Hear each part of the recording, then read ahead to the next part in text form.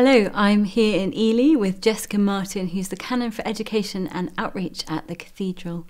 And we're going to be talking a little bit about Holy Week and how we can all pray and learn more about prayer throughout this week.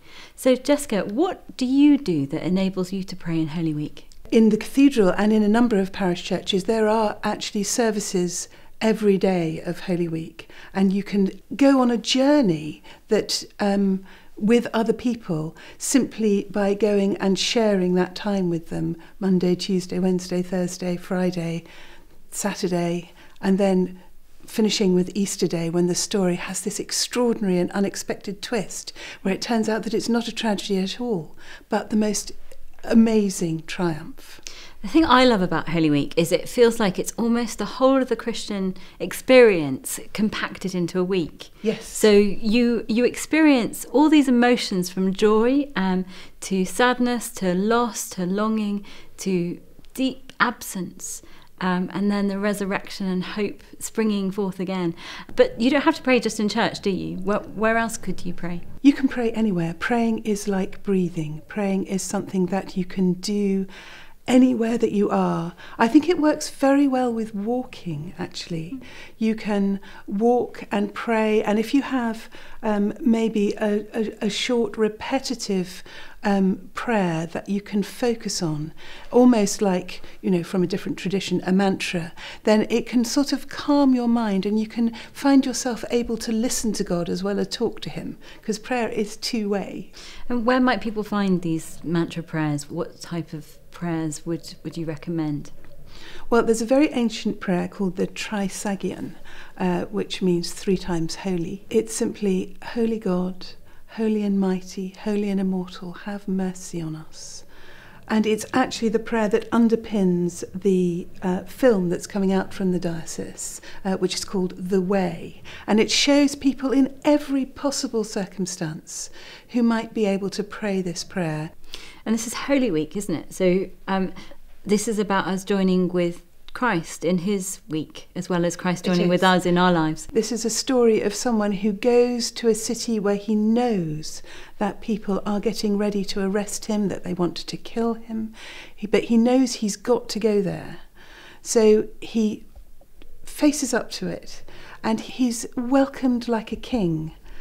And all that time, I wonder what he's thinking, because he knows that people aren't going to be able to, that this is sort of something that's happening in the moment for these people. It's the latest thing and they're very excited by it and they think, oh my goodness, perhaps this person really will save us from the Roman occupation. And he knows it's not about that. And that in the course of the week, as they realise that the danger is real and that the kind of kingdom that he's bringing isn't an earthly kingdom with soldiers and overthrowing the occupying power, they're all going to fall away. Even his closest friends at the end are going to fall away and he's going to be alone.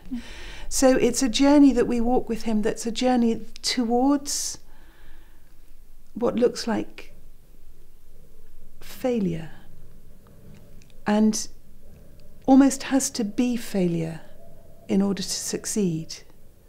And that's the really extraordinary paradox of the Christian story, that this seems to be a story of failure, but actually it's a story about someone giving themselves away so utterly that we receive everything. So what about people who can't make it to church every day this week?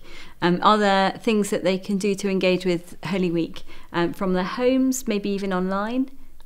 Absolutely there are. The simplest thing they can possibly do is to go and read the story, starting with his entrance into Jerusalem on the Sunday and then reading through each day until you get to Easter Sunday. There are also lots of resources online. The Church of England has the Live Lent resources on their website. On the Diocese of Ely website, there are blogs for each day and there's music for each day. So if music is one of the ways that you can be enabled to pray, there's music that's appropriate for each day of Holy Week. And I think also you can, if you have any questions, they'll even take take questions. Is that right? Will you, or maybe you'll have to answer some of these questions. Absolutely. So if you were to email seeking@elycathedral.org, somebody would answer your questions. Thank you so much for joining me. It's a great pleasure. Look forward to what comes next this week. So if you would like to learn a little bit more about Holy Week and join us in praying, there are resources on achurchnearyou.com where you can find your local churches that will be open through the week. On either Ely Diocese or Ely Cathedral, there are lots and lots of resources, from music to thought-provoking blogs to opportunities to write in with your questions and have them answered.